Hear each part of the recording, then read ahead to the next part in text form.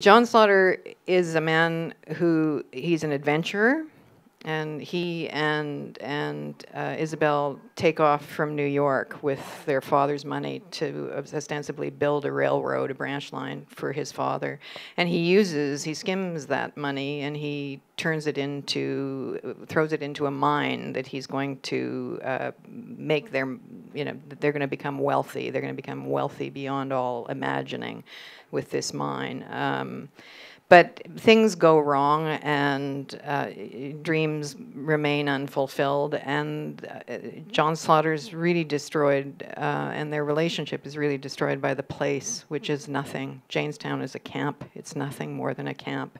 It's the dream that these two have wanted to make together. It falls apart in a terrifying way.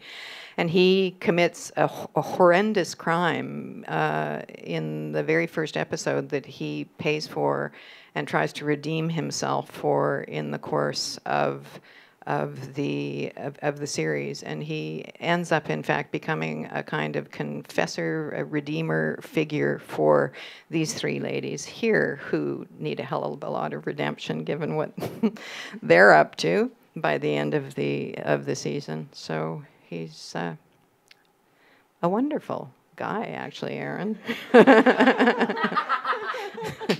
So, but when we meet him, as you will meet him right now, that's not so obvious. Let's take a look at Aaron Poole as John Slaughter.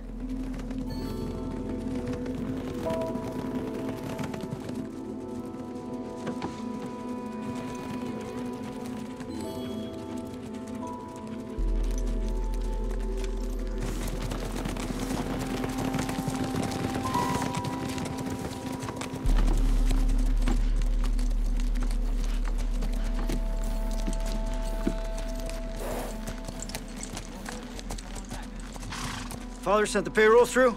No, sir. Not this time. Not last time either. Gotta get that money somehow, Captain. No two ways. I hear you had a caller north, sir. We got doctors on the stage if they're needed. Too late for doctors. Where are the girls? I'll take them now. Seems they run off, sir. It was the girls you had charge of.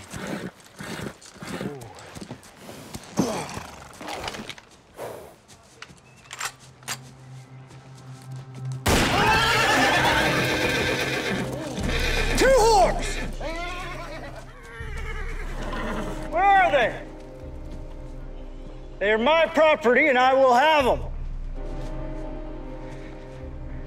You, come here. Come here. Go ahead. Search the wagons. Come on, goddammit, the rest of you. Take off your bonnets. Let me see your faces.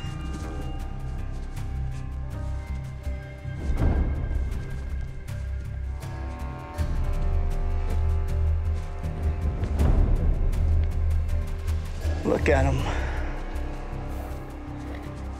Plums.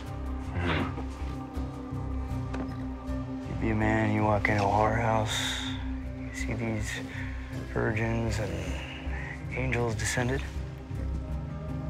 Maybe payroll don't matter for a week or two. Maybe your investors swell. And so with their investments, maybe you don't require your pa's dollars. Captain Slaughter, I'm Mrs. Fogg. You were to deliver me to Jamestown 2 days past, but you never came. You left me with no means to feed myself.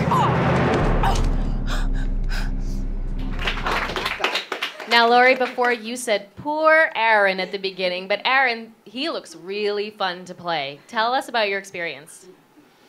Well, you didn't really get a sense of his multidimensionality from that clip. That's the entrance of the character, and I think what's cool about the show is you have all your expectations for these Western icons met, but then details start getting painted in. So it's like taking a coloring book, the typical outline, and instead of coloring, you're doodling and tracing and going deeper into fractal stuff. So for John, his moral struggle is something that Laurie has really encouraged me to explore, and that became an existential and a spiritual one. And we're still in the middle of shooting, so that's it's going okay.